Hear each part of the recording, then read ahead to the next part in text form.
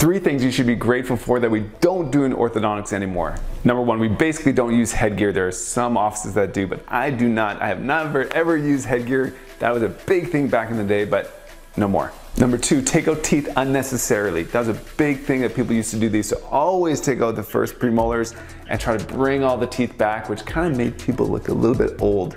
So we do not take out teeth unnecessarily. Number 3, treatment plan is drastically reduced because the appliances and the brackets and the wires are so much better than they used to be. Now a lot of the wires are nickel titanium, which is this very, very flexible wire that can straighten the teeth a lot quicker and a lot better.